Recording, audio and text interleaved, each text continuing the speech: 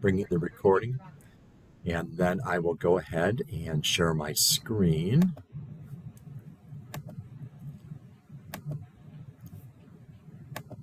Okay, and we will start our slideshow. Okay, can everybody see this okay? Good deal. Yes, see the slides, yeah. Okay, so this program was originally developed by Kate Hutton, who for a number of years served as RRI training manager. Kate is section traffic manager for the Los Angeles section, and also I don't know if she's still Region 6 net manager or not, but she's an active traffic operator out on the West Coast. I'm sure some of you that are active and have encountered her radiograms and the like. So we kind of went through this and made some changes to it to kind of streamline it a bit. And but most of this is thank you to Kate, who isn't here, but this is a bit of her handiwork. So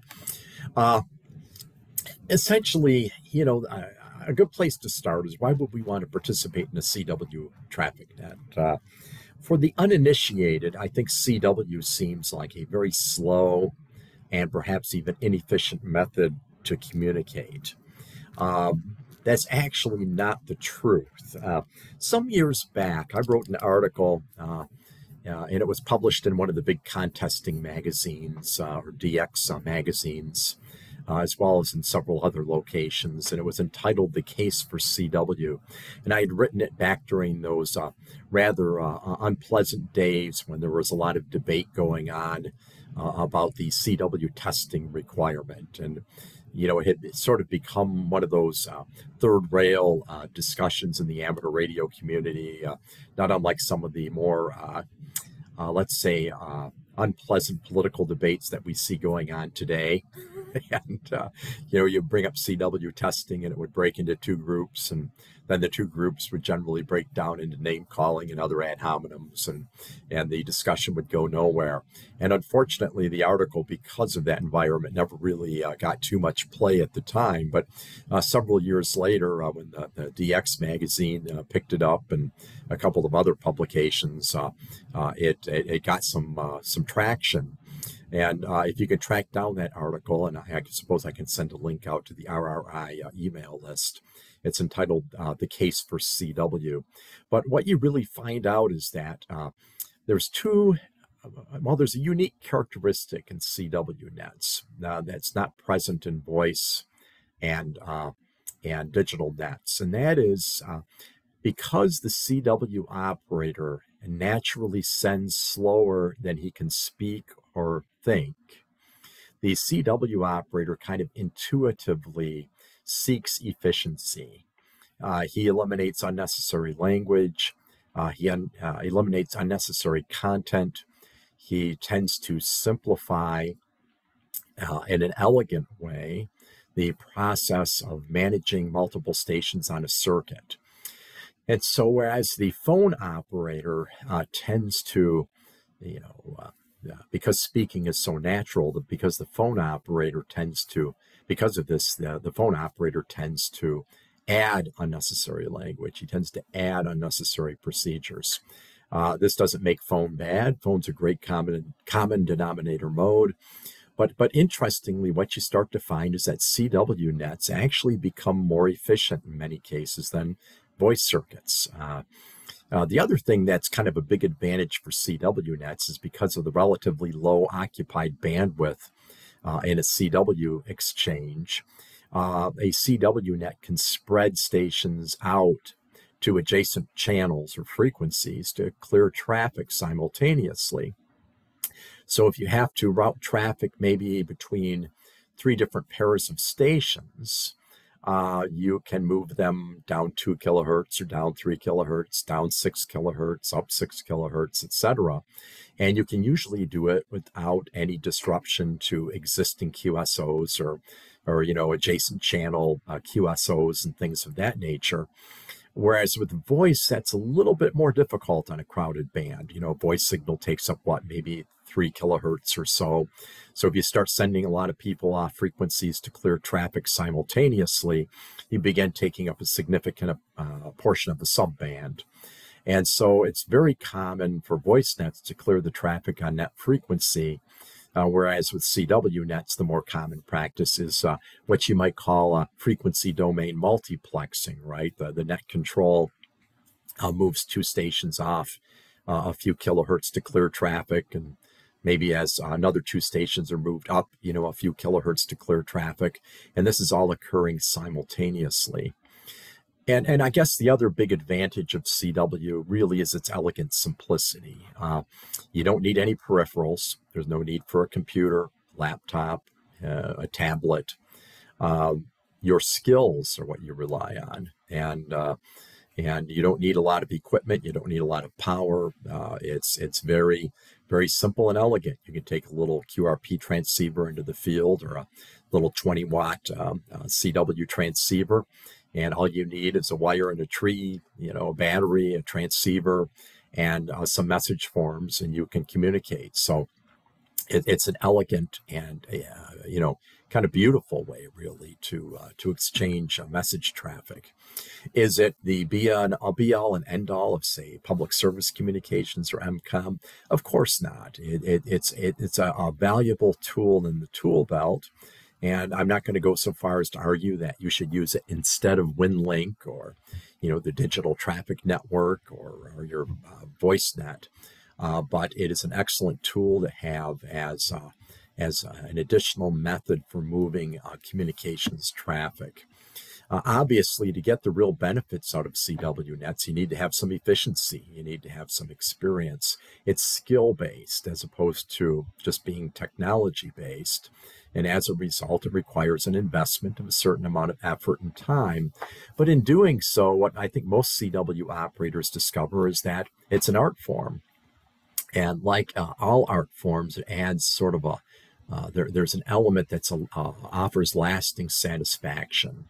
You'll see guys that have been participating in CW traffic nets for 20, 30, 40, 50 years or more because they enjoy practicing the art form. It's not simply using a tool. It's not like operating a microwave oven, as sometimes digital modes seem to be. So it's sort of an interesting and fascinating art form as well. So CW nets really do have a lot of value. Obviously, to participate on a typical, say, NTS or RRI traffic net, one needs to have some level of proficiency. And most nets, with the exception of some slow-speed training nets, they tend to operate above 15 words a minute. And it really depends on, where you live, what state you live in, the local traffic handling culture. But, if you're below 15 words a minute, the best thing to do really is develop your CW skills. Maybe get together with an experienced CW traffic operator and maybe practice sending some radiograms back and forth so you develop the necessary proficiency and comfort. As your proficiency kind of gets into that, say, 18 to 20 word per minute range, and you can kind of treat CW as a bit of a natural language, CW nets really start to become a useful tool. And most section nets maybe operate in that 20 word per minute, range. Some maybe a little bit higher. So, if you have that proficiency maybe between 15 and 18 words a minute, that's kind of a good place to get involved in, say, section or state CW traffic nets. You're right there in the speed range. You might have to reach a little bit occasionally. But one of the other nice things about CW traffic nets is because the procedures are so standardized and there's sufficient repetition in things like the net call and the process of stations checking in and checking out, it really works to improve your CW proficiency very rapidly. If you're getting up into these things like liaise into the region net, you're probably going to start getting into toward the mid 20 word per minute range, 22 to 25 words a minute sometimes. So if you can do a solid 20, 22 words a minute, you can even go above the section and start doing things like liaise into the region net. And if you get to be a competent and what I call a qualified CW operator, you can move up to the area net. And area nets are a beautiful thing to listen to. It's like a well choreographed ballet or an opera. It's fascinating to monitor an area net and to see the efficiency and beauty of how they operate. The highest level in the traffic system, as many of you probably know, are the inter-area traffic net assignments, formerly called TCC. These are the circuits that carry traffic between the area nets, and these are usually your top-notch CW operators. They operate good quality stations, often with good antenna systems and amplifiers, and they can. They're kind of an arcade kind of guy. Roger over. They can copy everything that's thrown at them. But I really do want to stress that I don't think there's a CW traffic net in this country or in the world that doesn't welcome new participation. And the one thing you should never be afraid of is making mistakes or being the new guy who's learning how to do this. It's not something that should deter you. The first time a lot of guys check into CW nets, they make all kinds of errors and blunders. It goes with the territory. Nobody's going to pass judgment on you. It's worth putting yourself out there. Some benefits if you're going to be involved in CW nets would be some ability to treat traffic nets as kind of a natural language. So, for example, when you hear the net control, for example, give the net call, something like this. Let's see if I.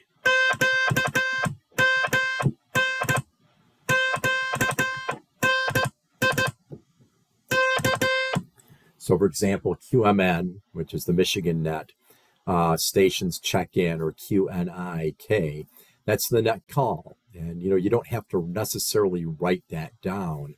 You just hear it in your head, right? You hear the familiar net call regularly. So, if it's Illinois net,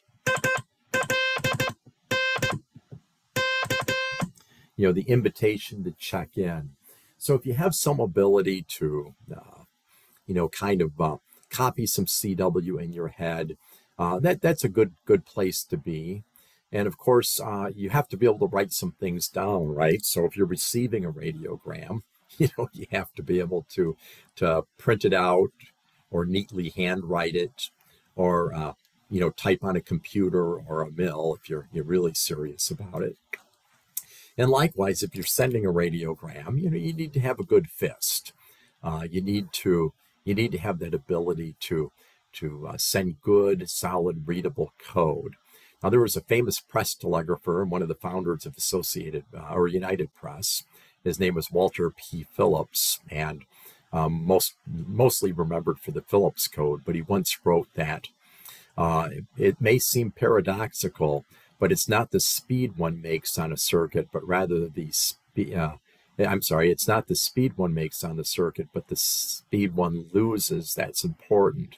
In other words, what he was saying was that it's better to send slow and carefully once than to repeat the radiogram or the message twice at a higher rate of speed, or deal with the fills, or the requests for clarification. So a good fist is helpful, but that doesn't necessarily mean a fast fist, right? It means just being able to send good readable code. So, a bit of natural understanding of CW, where you can kind of follow some of the basic instructions in your head, is helpful. A good fist means just, you can send good readable code, even if that's at 12 words a minute. And a halfway decent, antenna and transceiver. The interesting thing about traffic nets is that it's a much more challenging operating activity than even DXing. And some people may turn their nose up at that, but here's the deal. A traffic net meets 365 days a year, regardless of propagation conditions. Region and area nets exchange traffic 365 days a year, regardless of propagation conditions. So many hams think, well, I get out well, I I can talk to different states, but really what you're doing is you're communicating with states and locations that propagation often favors. Whereas in traffic handling, you are communicating over a specific range with the same stations on a schedule at a scheduled time, regardless of population or propagation conditions. So in many respects, it's a bigger challenge to reliably participate in traffic nets than it is, say, to randomly chase DX or randomly communicate with stations for casual QSOs every day. And then, of course, you need some knowledge of the radiogram format, nets, how they operate, some of the basic procedures. And we'll touch on some of this tonight. And as a general rule, if you haven't taken RRI training class TR-002, which is entitled An Introduction to the Traffic System, strongly recommend you take that class because it covers the radiogram, it covers how nets work, and things of this nature. So again, you don't need really much but a decent transceiver, halfway decent dipole antenna or equivalent, something of that nature. You don't need any fancy equipment, and you just basically need a halfway decent fist at a comfortable speed for you, and a bit of proficiency in copying code. That's it. There's not much else to it. It's just the willingness to put in the time. For those of you that are new to CW, of course, we have some organizations that help you develop your CW skills. The Long Island CW Club is well worth joining if you're not a member. They got excellent programs with daily courses on and get-togethers on tutoring on everything from how to use different types of keys to where they check your fist. They help you with issues in terms of copying the code, problems you might be encountering, and so forth. The CW Academy also has a training course with mentorship and so forth. I like the Long Island CW Club a little bit better because I think it pushes the CW operator to a bit more diverse type of operating, whereas the CW Academy seems to push people more toward a contest style. And I like the diversity that the Long Island group offers, but they're both good programs and both are recommended. And of course, there's all kinds of resources out there, right? Online resources and so forth for brushing up on your code. If you are brand new to CW traffic nets, just a word of warning, automatic decoders like computer programs, FLDigi, things of this nature, do not respond well for traffic handling. There's static, adjacent channel or co-channel interference, selective fading, things of this nature tend to make them kind of, well, let's put it this way, far less efficient than the ear of a good CW operator. Don't rely on those crutches. Use your own head, use your own ears, and step out there and just enjoy the process of learning. So just keep that in mind, that this is really a human skill-based kind of thing. I'm not going to dig in too deeply into the structure of the traffic system. We cover that in other classes. But suffice to say that for most new CW traffic handlers, you're going to start at the section or state level, right? So almost every state in the country has a CW traffic net. Above these nets are what we call region, area, and IATN circuits and so forth. And these are really meant for assigned liaison stations, not general check-ins. So if you're new to CW traffic nets, I would recommend you locate a CW traffic net in your area, and you can listen to it for a few days, kind of learn how it works. And there is a curated net directory on the RRI webpage. It's much more up-to-date than the ARRL one.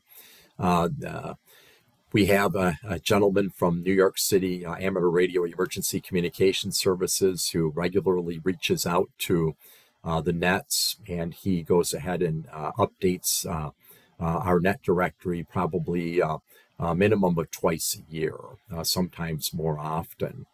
And so I would encourage you to use the net directory that's available on the RRI webpage to locate a net that's near you. And I think all of the more common ARRL and RRI nets are listed in that directory.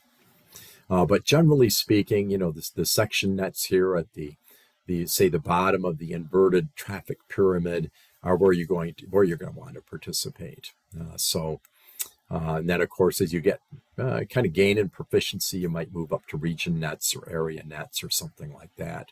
But we won't cover that too deep in this course.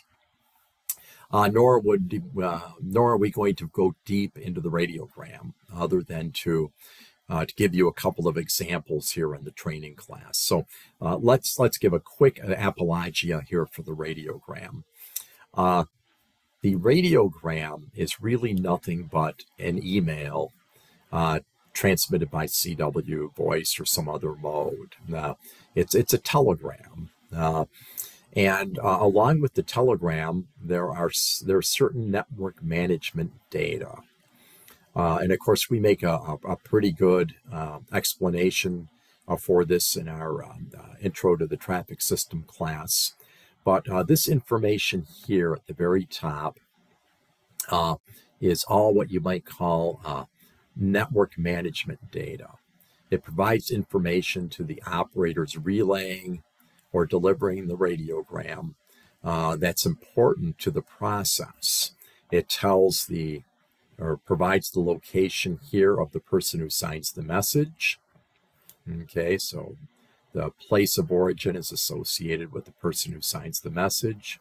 It gives the call sign of the station who first injected or originated the radiogram into the network. It has optional handling instructions. And of course, the originator can assign a message serial number to each message that he originates. It offers a precedence that indicates the importance of the message to the person whose name appears in the signature. So R is for routine, P is for priority, W is for welfare, and so on. So there's 4 precedences. There's routine, welfare, priority, and emergency communications traffic. So this tells the network and the delivering operator the importance of the radiogram. There's a group count or check that indicates the number of words in the text of the message. So the receiving operator or relaying operator counts the number of words, and if the number that he counts upon receiving the message doesn't match the number up here, okay, he knows he missed something, or there's some form of confusion, and he can ask for fills or seek clarification from the transmitting operator. And then, of course, there's a date and time. Time is optional on radiograms, but you know, the date's mandatory, and that basically just tells the addressee when the message was originated or tendered for origination by the person who signs it. So this all has value. And actually, I don't know how many of you were using the internet maybe 30 years ago or 35 years ago, but you may remember that emails used to have a whole bunch of network management data at the top. It's kind of hidden from view these days, but it's still there. Even in the internet age, every email has this kind of information in a different format, of course, attached to it. So here you can see the network management data at the top, the address of the person to whom the radiogram's addressed. And here you can see a text. In this case, it's a service message reporting the time and date of delivery of a radiogram to the originator, and the signature of the person who tendered the message for origination. In many cases, these are the same people. you self-originate, so to speak. So that's all a radiogram is. It's a simple telegram or email transmitted via the traffic system. Now, one of the things that I think scares people a lot from traffic handling are the pro signs or procedural signs. And in reality, there's only a few that you need to know. These are the common ones. The AA. So it's transmitted like this. Okay, AA. Now, actually, that's the American Morse code comma that was used by commercial telegraph operators. So if you go back to this prior message, the AA is transmitted after each line of the address. It's a comma, just like in the one-room schoolhouse when you were taught to address an envelope. You would put a comma after the name and a comma after the street address. So in this case, it would be Kate, K6HTN, da-da, or AA, Pasadena, California, 91104, and then the break. Okay, the da separates the address from the text and the text from the signature. Okay, so basically it bookends the text of the message. In this case, I'll start with Kate.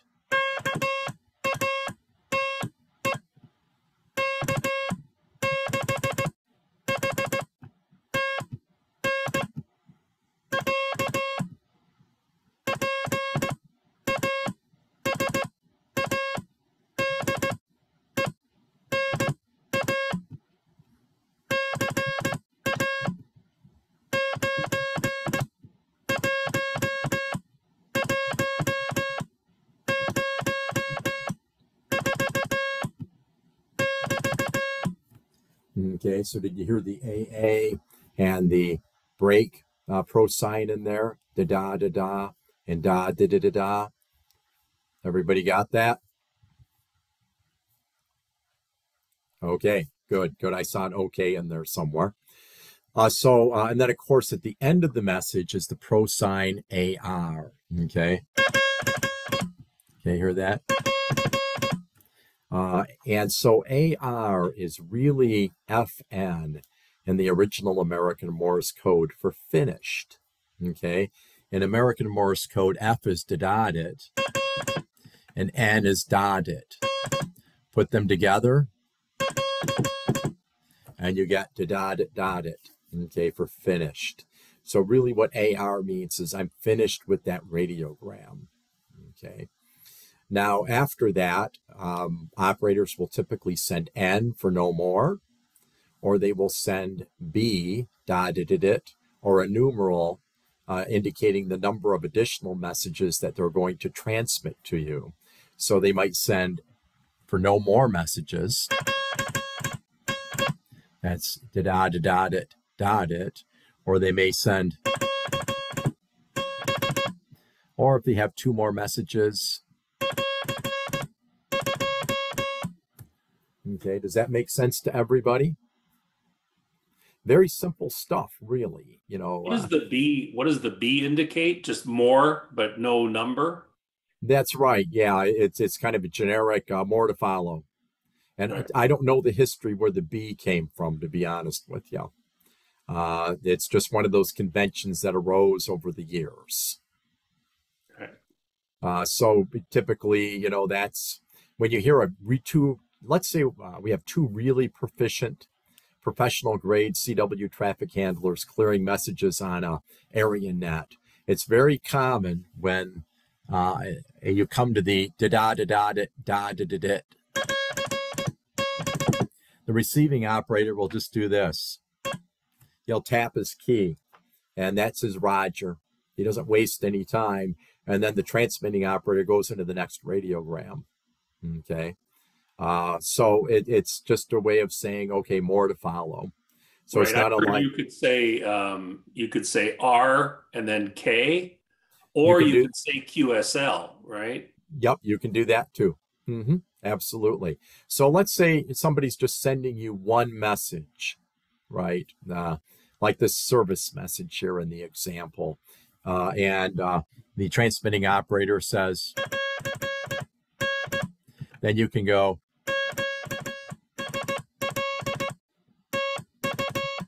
and that's all you have to do. Just QSL or Roger or whatever you want to do. There's no hard and fast rule as to how you acknowledge receipt of the message. But QSL or R for Roger are both fully, perfectly acceptable practices. Okay.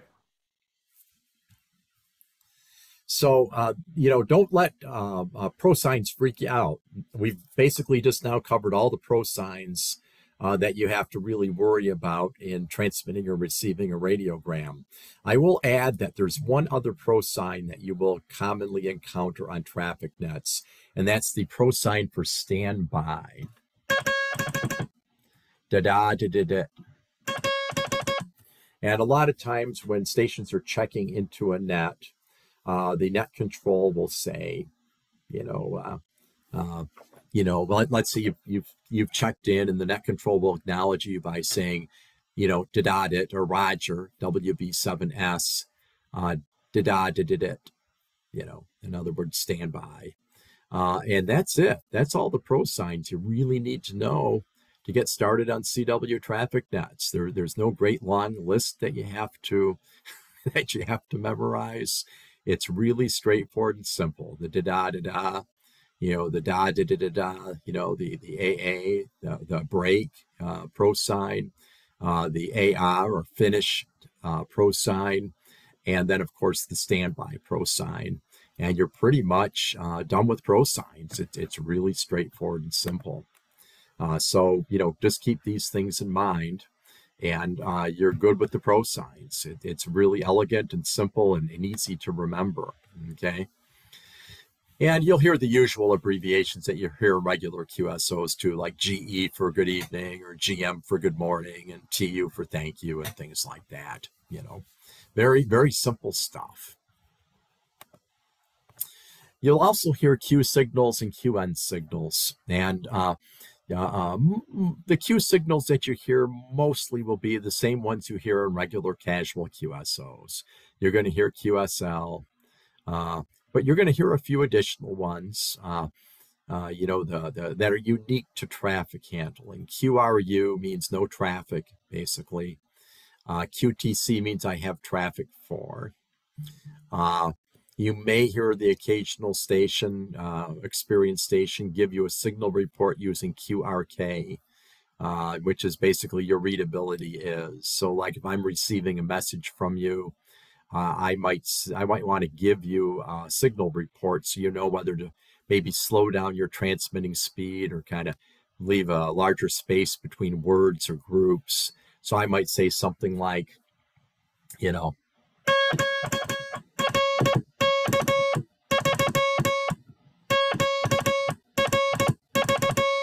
QRK3 means you're kind of fair readable, and QRV means I'm ready to copy.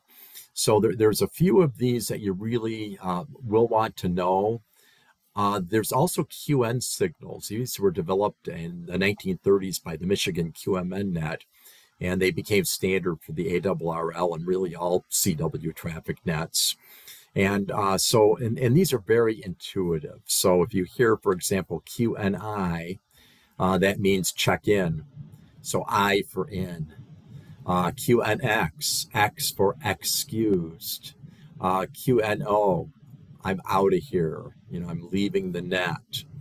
Think QNT, timeout. Okay, I'm leaving the net for 5 minutes. So if you say QNT 10, I'll be out of the net for 10 minutes. Okay, timeout. The last letter in the QN signal really is representative of its meaning. So they're incredibly simple and intuitive for the most part.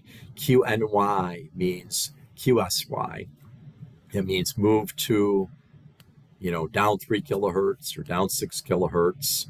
So if the net control says QNY 3, down D3, QNY D3, that means, move down 3 kilohertz. Okay. So they're very, very intuitive. And here's some more examples of the more common ones, right? QRU, what do you have for me? I have no traffic. QNI, check in now. So if I send the net call in QNI, that means basically check in now. So.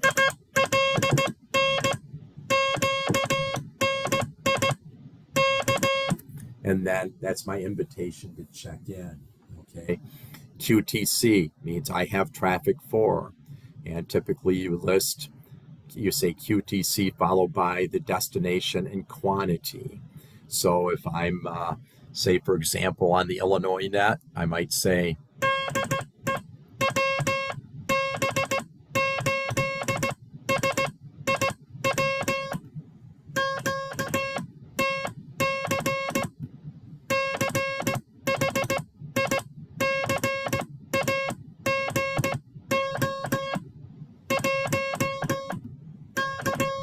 so I just said, QTC, Chicago 1,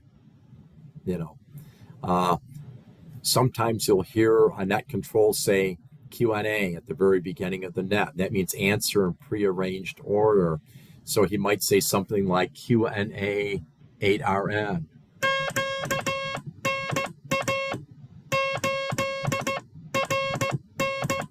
That's his invitation specifically to the 8th region net to check in. So these are very, very intuitive.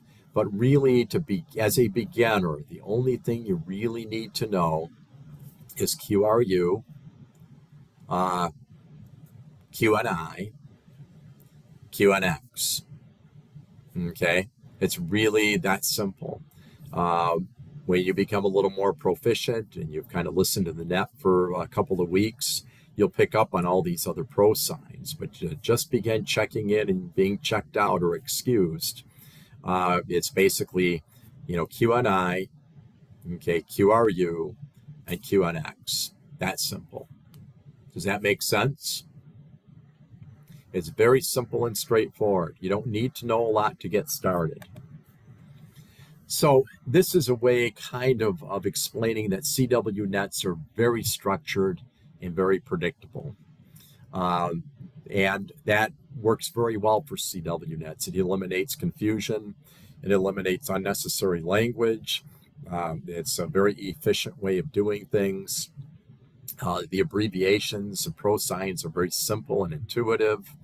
And so what we're going to do here is take Kate's presentation, and we're going to go ahead and kind of give some examples of very basic net procedures. But before we do that, I want to point out that we have this operating aid available. It's published by Radio Relay International, and we call it the pink card. It's really an 8.5 by 11 pink card. And this is a great tool to have for the beginning CW traffic operator, or really any traffic operator, because it also has information for the digital traffic net and voice nets. But over here you can see you have the standard Q signals here in the green box, and then we have the QN signals over here so that you can look them up. Okay, and so this is a really useful tool if you encounter a Q signal that you really don't understand. And if you want one of these pink cards, drop me an email after the course, and I will stick one in the mail to you, and you will have one available for when you get started on the nets. And it provides a whole bunch of information. Here's a sample radiogram format and information on digital traffic net commands, things of that nature. So as you become more involved in traffic handling, this traffic operations aid can help you. On the other side here, we have the handling instructions and their meaning. We have a typical, radiogram. We have the preamble contents and their explanation.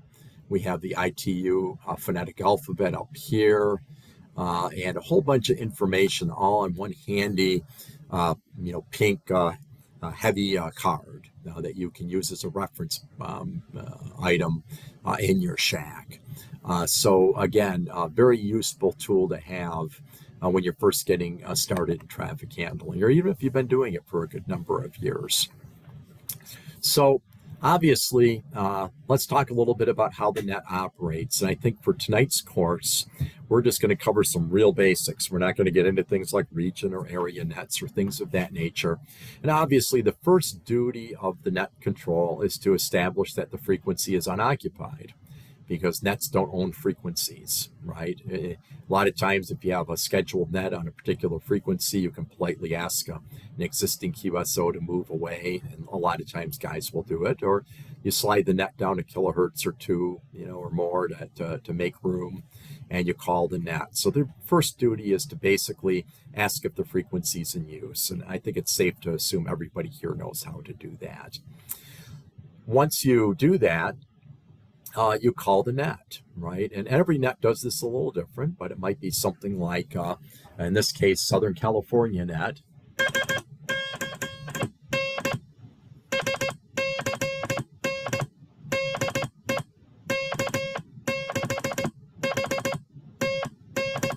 Okay, that announces that the net is beginning. And then most nets have a preamble. Let's go to the next one here. I'll do these myself with the old straight key and oscillator here. And then, of course, most nets have a speech, right? So it might be, welcome to the Southern California net, now open. And some nets will ask for slow stations first before they move on to the faster guys. It depends really on the net that you're checking into. So in this particular case, the net operator might say something like, I'll do the Michigan net instead.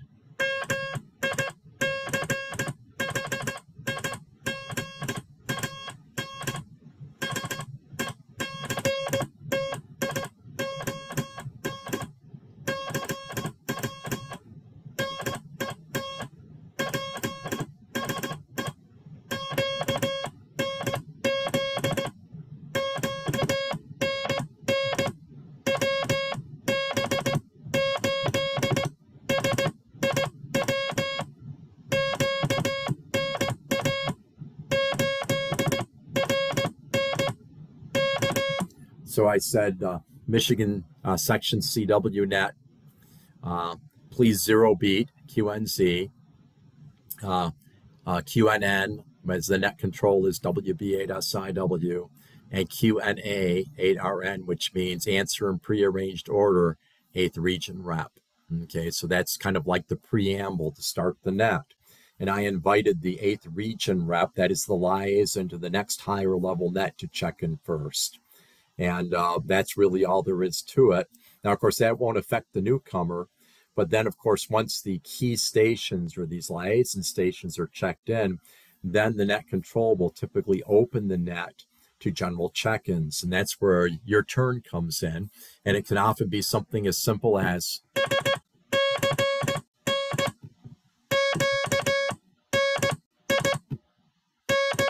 So SCN, QNI, K. In other words, Southern California net, QNI, over.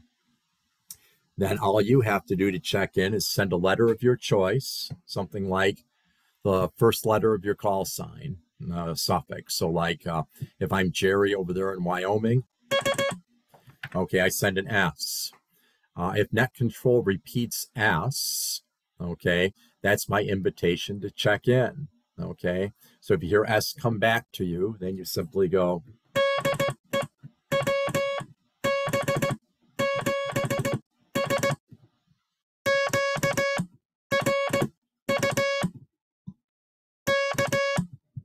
Okay, and so now you've checked in and said no traffic.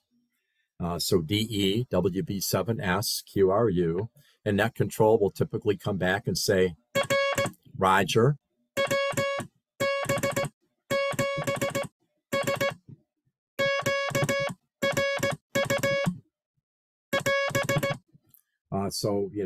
Roger, WB7S, QRU, the pro sign for standby.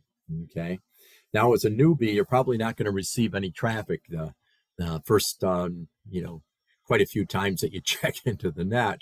So the only other real procedure that need to know to just simply check in and check out of the net is you just simply listen to the net proceedings, kind of follow along, see what's happening, and eventually the net control is going to start excusing stations.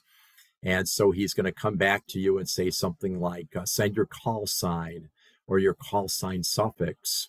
And so the net control sends, let's say you're Rob W2ITT. He might go, okay, he sends ITT, and then you just tap your key, let him know you heard him, and then he'll say,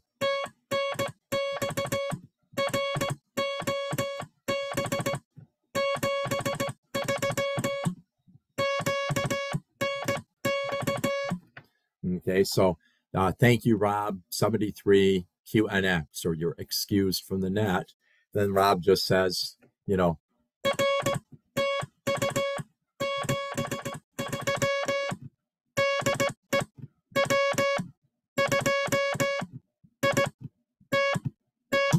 and you're done. So, if you've never checked into a traffic net, that's all there is to checking in and checking out. Very simple, very straightforward. I hope I'm not sending too fast. I took the straight key out here to slow myself down. And just kind of realized I'm probably still sending at about 18, 20 words a minute. I need to remember to slow myself down here a little bit. But does that make sense so far to everybody? Anybody have a question? Feel free to speak up. Hey, MAL here. If you go back to Kate's service 424, yeah, you touched on the precedence, RW and P. Specifically, emergency spelled out in CW versus E in CW. That's correct. Yeah, absolutely. Yeah. Oops, let me. Yeah, so let's go back to this pink card here. That's probably the best thing to go to. Sorry, guys. Trying to. Well, let's see. Let's do escape. And this is a lot easier. Yeah, so if you look here, there should be, let me minimize this. Here's the radiogram precedences. So obviously, routine is everyday radiograms here.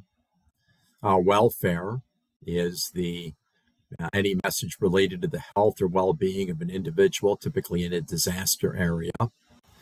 Priority is a time-sensitive message. This would typically be something like a served agency message. And emergency would be any message that has life and death consequences. So something along the lines of, the dam is overtopping and is predicted to fail within the next 2 hours, or, aeromedical evacuation required at such and such a location. That would be an emergency message, right? So emergency is always spelled out. Priority is designated P. Welfare is designated W, and routine is designated R. Again, we do cover this in detail in the TR-002 training class entitled Introduction to the Traffic System, and we go through kind of all of these little nuances of the radiogram format. Is that good, adequate to your liking there, Mike? Over. Oh, absolutely. I just wanted to touch on the consequence of E versus emergency, simply because a quick bump of the key incidental, you're sending an E and you don't even realize it. Right. Yeah, absolutely. No, it's definitely a good point. So do we have, let me reopen my little viewer here. Thumbnail videos. Anybody else have comments, questions, things of that nature? Concerns? Can you guys hear the code oscillator okay? Okay, I just wanted to make sure. I got this absolutely antique Amico code oscillator here on the desk. I want to make sure it sounds okay. So anyway, so yeah, again, the main thing is that you want to listen for the net call, so it'd be something like,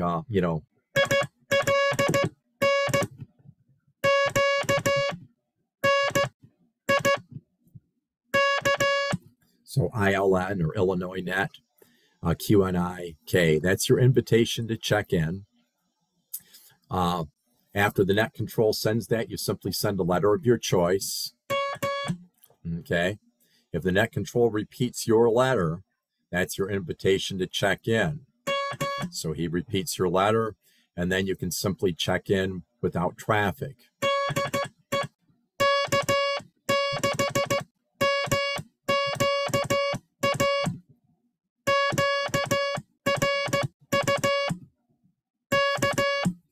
That's simple. You've checked into the net, and then he'll simply acknowledge you, you know.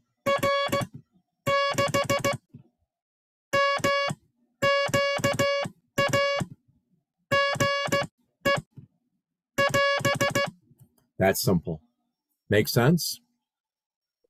Okay, good. And again, you know, same thing here for being excused, right? So, you know, we go ahead and move down here. I'm going to kind of work my way through this program a little bit and find where somebody's excused. Here we go. So, for example, if K6MQA is being excused, okay, it's very simple and straightforward. You know, net control sends MQA. You simply tap your key, recognize, you know, okay, I heard you. And then he says,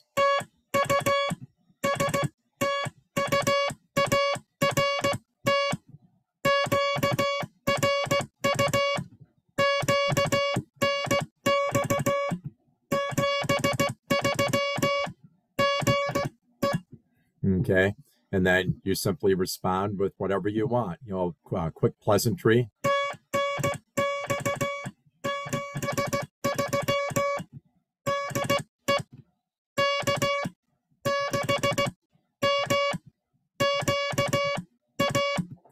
And that's it. And again, you have a little flexibility on how you want to do that. Again, with the classic or something of that nature, if you like. Very simple and straightforward process, checking in or checking out the traffic net. So that's the basics of getting in and out. And I take it this makes sense so far to everybody. So let's see if we have any. I believe if you the pink card is actually available in the RRI training manual. If you go to the publications section of the radiorelay.org, it's radio relay, all one word, .org, and go to publications, you will see the RRI training manual. And the pink card is available at the back on one of the pages of the RRI training manual. Okay. And I'd recommend you guys, you know, if you're new to traffic handling, you might want to download a PDF copy of that from the web page, from the RRI web page. So let's, just for the sake of completeness, let's talk about checking in with traffic. Okay, process is almost identical. So let's see if somebody here, we'll go to.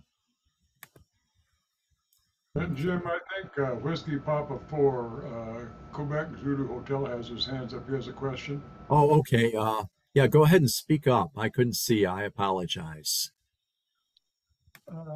Yeah, I don't know if you can hear me. What happens when you have two stations that use the same response to the net? So what you do that? Well, you figure it out. I mean, that's the that's the answer, really. Generally speaking, most CW traffic operators operate break-in. Okay. So, you know, if you're familiar with break-in, that's where you can, or QSK, that's where you can hear between the letters and so forth while you're transmitting. And one of the guys will hear the other guy checking in simultaneously, and just out of courtesy, one of them will usually stop and you know, he'll try again next time around. If you're a regular on a traffic net, you'll kind of figure out pretty quick, like if there's three guys that have, you know, suffixes that begin in M, you'll typically pick something different to use. I'll sometimes use American Morse letters like, okay, or, you know, R or C in American Morse because they're unique. And the net control is usually a good enough operator who'll pick up on it right away and do the same do the same thing. But generally speaking, the first letter of your call sign suffix is fine. And if you double with somebody, it's usually not a problem because it's an uncommon occurrence. I hope that's an adequate answer. For sure. Thank you. Yeah. So let's talk a little bit about checking in with traffic. Again, it's very simple. The whole process is identical, except that when you check in, you say QTC, your destination, and quantity. Okay. So for example, it might be, QTC Havens. Let's say it's the Nebraska net. So you have one message for Havens, Nebraska. So it might be something like,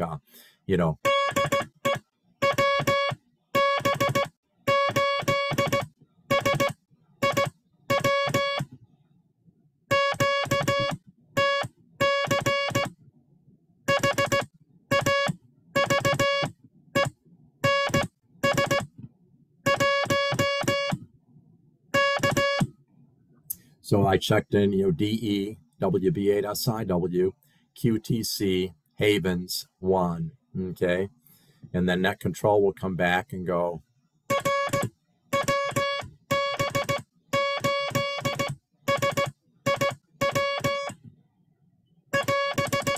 Roger, WB8SIW, standby. It's that simple to list the traffic.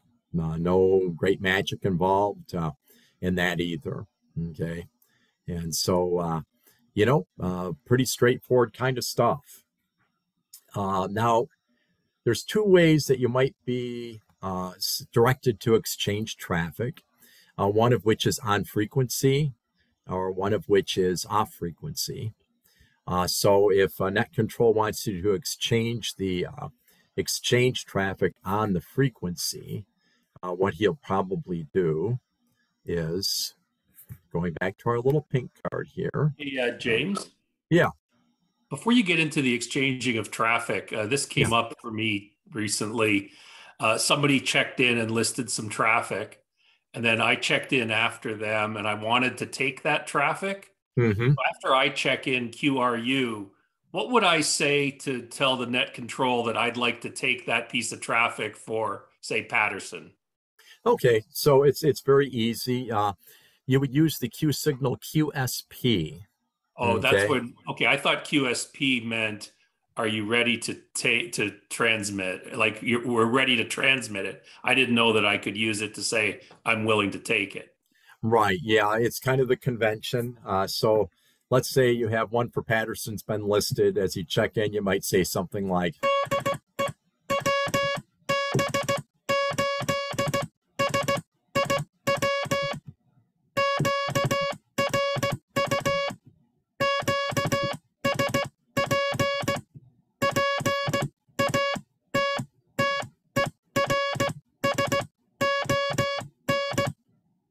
just say QSP, the destination, and then K.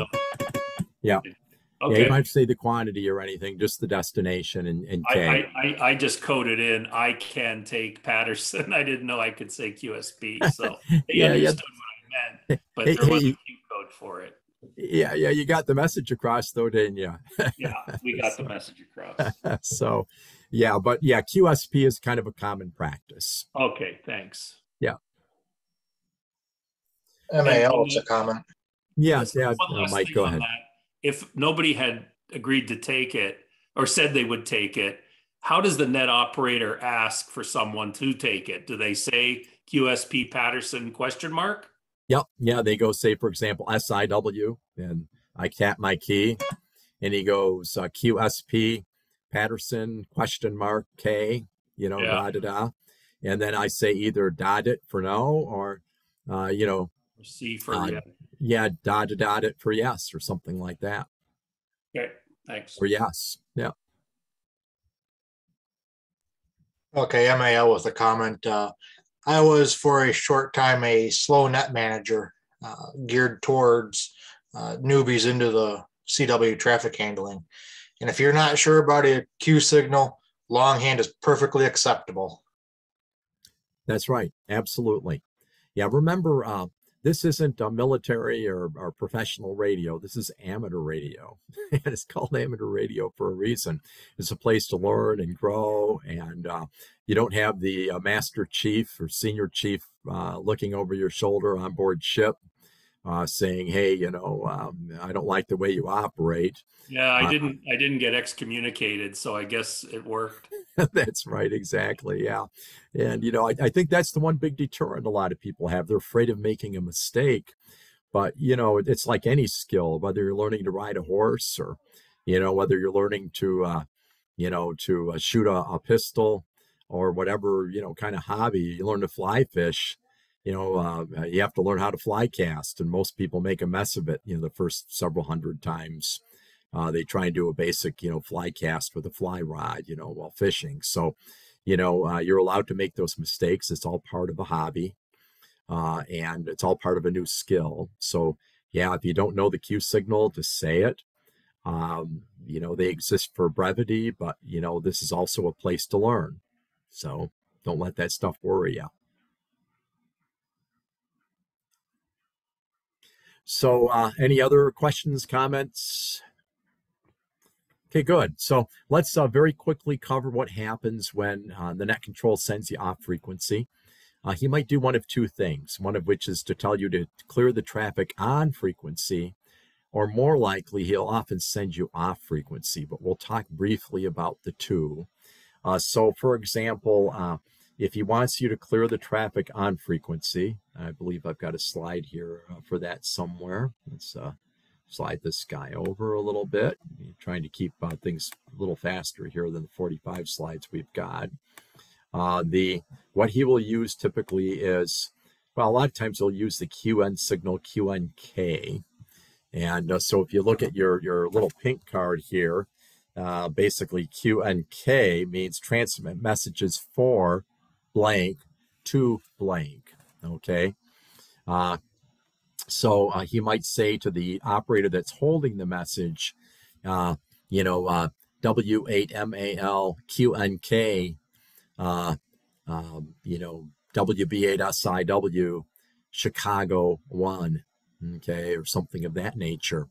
And that basically says, okay, that's right here on net frequency, you know, W8MAL transmit messages for WB8SIW, you know, one message for Chicago.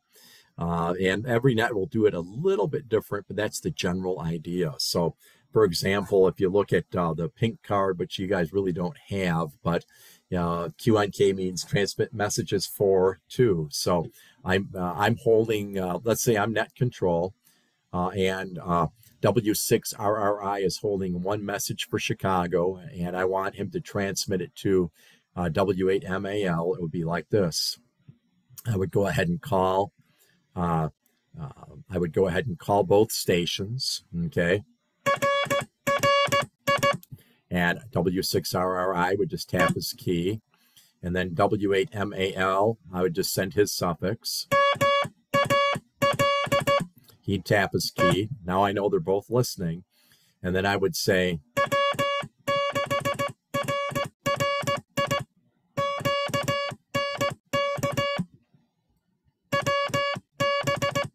oh, I'm sorry, it's W8MAL.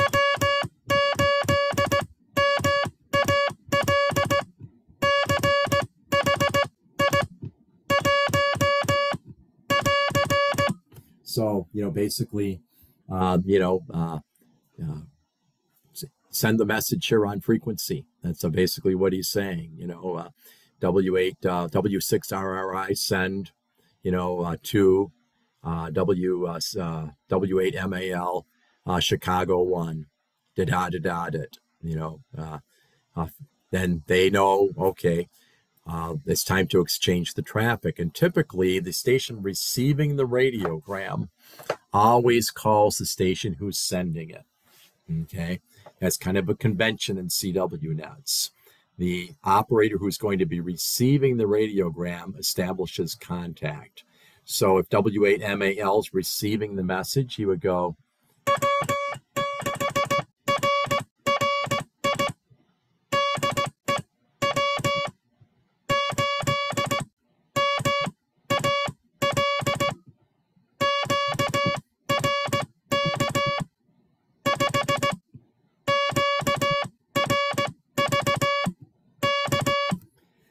So there I said W6RRI, DE, W8MAL. You're good readable as QRK5, QRB ready to copy, K for over. And that means, okay, I'm ready to copy. Now the signal report's optional. You don't need to use it if, conditions are good, everybody's pretty good assurance that everybody can hear each other. But that's basically how it would work. Okay, very, very simple and straightforward. Just basically, same way you might in a QSO. Hey, James. Yeah. Sorry, one more question. The use of QNK compared to QSP, because I've seen QSP Chicago 1 here now, and they've already got both the attention of the sender and the receiver, and then the receiver just does a QRV. Yeah, that works too. Yeah, you'll hear different procedures on some of the nets. It's the same thing, right? Yeah. QNK and QSP just saying go ahead here now. Yeah, some net controls won't even use the QNK. They'll just say, RRI, you'll hear the DIT, MAL, hear the DIT, and he'll say, send Chicago 1 or TX, Chicago 1 or something like that. And they know what to do. Yeah. Okay, thanks. Yeah. The only difference between that and sending two people off with frequency is the net control a lot of times will say QNY, D3 or up 3 or something like that. And sometimes he won't even say QNY. He'll just go something like, and then of course he responds with a DIT, MAL. He responds with a DIT, and then that control goes,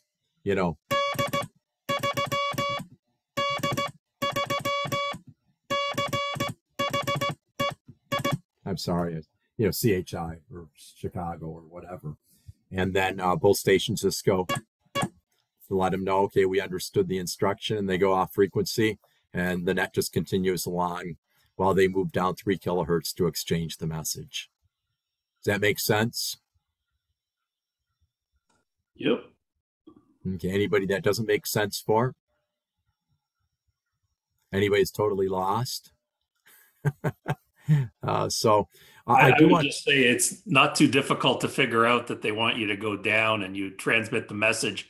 It wasn't too easy to figure out what you do when you come back. Mm-hmm.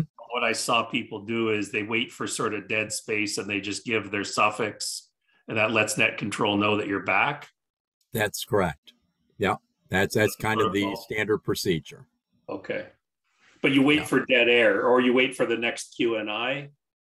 Yeah, you wait for dead air. It's usually fine. Once you become a little bit experienced, you'll know when it's a good time to transmit. But yeah, it's usually, a point where there's some dead air after maybe a couple stations have been excused or they've acknowledged some instructions from NCS. And, you just have a blank moment there, and you can just go. And he'll go to acknowledge you that you're back on the net. Yeah. And now the only exception to that, of course, is let's say that you go down to 3 kilohertz and you absolutely can't hear the guy. His signal was QRK0, or QRK1, and you just couldn't hear him amidst the static and the noise and the fading and everything else. So you might come back and say something like, no good, NG, no good. And then net control sometimes will send somebody else to relay or try and set you up. But that's really all you have to do if for some reason you don't clear the message. And then your best friend is QTA to withdraw the message. So a lot of times the guy holding the message will say QTA if it's a routine message, if it's a welfare message or a priority message, you don't have that option. So net control will try and set you up with somebody to relay. Okay. And so that's really all there is to it. So remember, just the basics here. Okay. So, going back, to the fundamentals, basically remember how to check in. Okay. So net control gives the net call. and you just send a letter of your choice. Okay, typically most guys do the first letter of their suffix, unless there's a lot of guys that share the same letter, maybe. And when net control repeats that letter, you just check in and say DE, W B8SIW, QRUK, or you say, WB8SIW, QTC, destination and quantity K. That's simple. Then net control will simply acknowledge you and typically tell you to stand by until he's ready to move that traffic. So that's checking in. Okay. Checking out is the same thing. Net control will send your call sign suffix. You simply acknowledge with a little dit. He'll say, thank you, Jim 73 QNX for excused.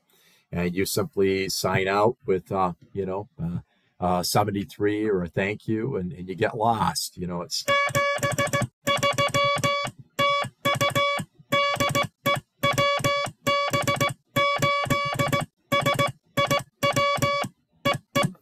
And you're gone. Checking in and out. That's simple. Does that kind of make sense to everybody? Yeah. And then again, just remember, the QNY procedure, down 3, up 3, and the receiving station always calls the transmitting station. Okay. And so let's last and foremost, I guess, I don't know if the audio passes through on these, but here's a radiogram. So this is, I don't know if you guys can't hear this, like wave your hands, like stop or something like that. This is a radiogram, probably transmitted about 20 words a minute. It might be a little fast for some of you guys, but let's see if this works here.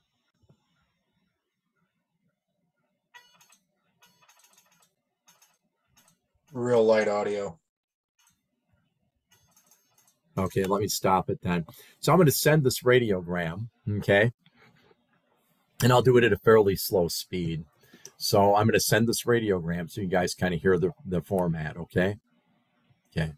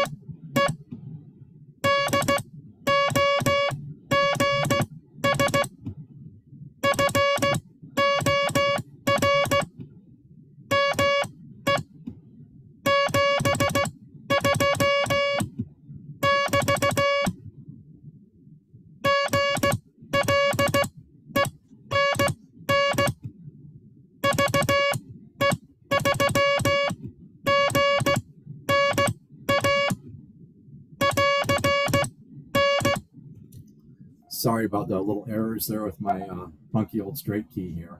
But did that make sense to everybody?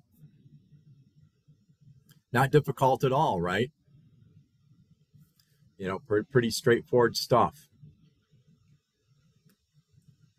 So here's another one. This one's much more complicated. This is looks like it's a net report. So that would require a little bit more skill, right? If you had to send this guy, you know, is a much more complicated radiogram, but the process is the same. You know, it's just you have to be a little more careful in sending the text. So this is a region 6 net report. So region 6, session 1 on April 14th, Zulu. KI6BHB is net control. W2. I don't know what the W2 is. I guess that's a call sign. The net control, I'm sure, net manager will know who that is, I'm sure. Yeah, so N6 AWH, W1, WV6 UZX, NCN, etc. It's just basically call signs and traffic quantities and things of that nature. Pretty complicated little radiogram there. Again, a big advantage on CW to send something like that, say, versus voice communications. You know, here's another example. This is a service, a message reporting date and time of delivery. So it's using what's called an ARL or RRI radiogram text. So these message texts here translate. What you do is when you go to deliver this, you translate it to a message. So if we go here to, nope, that wasn't the one I wanted here. Let's see. Where did it go? Those are the training classes. I thought I had that document up. Let's see, I apologize. Let's see, we go over here to publications.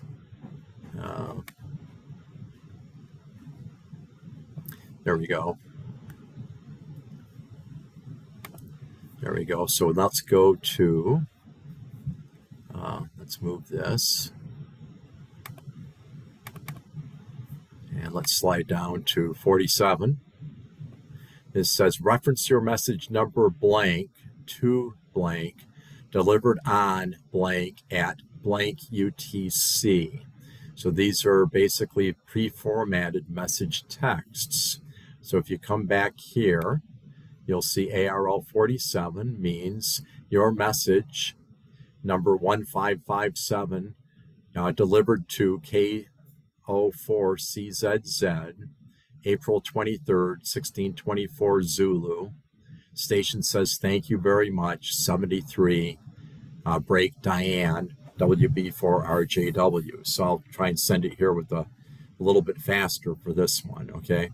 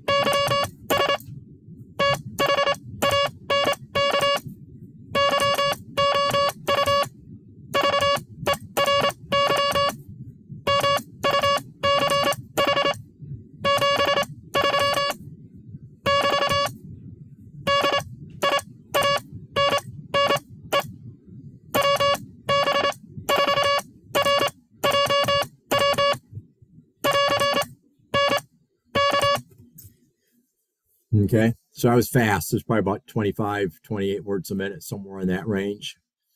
So, when you get up to the higher speeds, they perk along pretty fast. But you guys could follow that along there on the letters. So that's the same radio, another radiogram just transmitted at a lot faster speed. So are there any questions at this point? Not a question, but that's pretty good on a straight key for 25 words. Oh, I was using a bug for that one. I kind of figured that. yeah. But I can send pretty fast on a straight key, but not quite that fast, I think. Let's see what I could do here.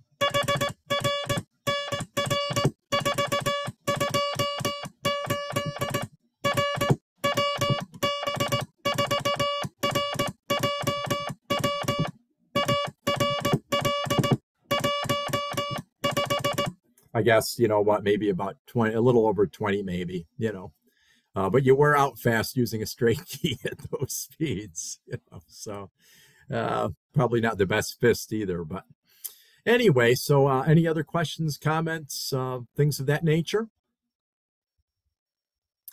So do you guys think now that if you guys, well, some of you are experienced here, I know that, but you guys feel like you'd be comfortable checking into a CW traffic net for the first time? Did I dispel some mysteries? Okay, not getting a lot of feedback there. So hopefully you guys found some value in this. And again, I think one of the beauties of CW nets is the fact that you can go ahead and do it with it's really a skill-based thing. You don't need a lot of special equipment. You don't need a sound card interface. You don't need a laptop computer. You can clear an awful lot of communications traffic with just your own personal skills. Yeah, thanks very much, James. This was terrific. And I can just say I've checked into some nets, and they're even pushing me to start being a net control, just as simple, get started. And everyone's just so patient and really tolerant. I think everyone appreciates that we're all like, this is not easy, and they're patient. They'll, the best thing you learn is dit dit da da dit dit, right? I don't know what you're saying, so I just dit dit da da dit dit, and I keep doing that until they finally spell it out and tell me, and everybody's just having a good time. So it's really very forgiving, and people are patient, and I thank you for your patience tonight. Yeah, we didn't really dig into how to ask for fills and some of the more nuanced procedures. And we do cover these in the RRI training manual. So you guys are welcome to dig into that. But, you may hear, for example, a station say something like, da-da-da-da, da-da-da-da-da. So that's like...